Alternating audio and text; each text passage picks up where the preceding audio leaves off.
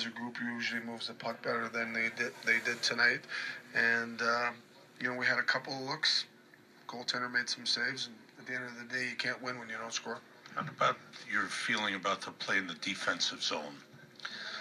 We had a couple of mistakes without a doubt, and then they were able to capitalize on it. They had two basically tap-ins right in front of Cam there, so miscues from our group. But we got to get right back at it tomorrow, and that's what we're going to do.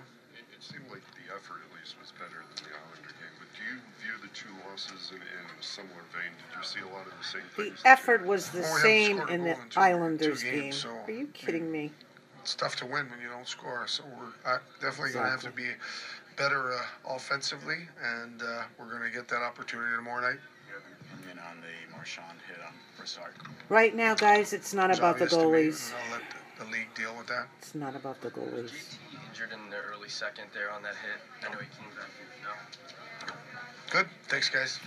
It's going to be okay, Alaine. Back-to-back games, they averaged 3.05 goals per game, Bill, fourth highest total in the Peeto, entire league. Billy, Peeto. Much more to come. Billy, As Peeto. Run made it 1-0, and the Bruins Billy, beating the Rangers. where are you, Billy Peeto? Heading into season 3 of Full Course with JB Smooth.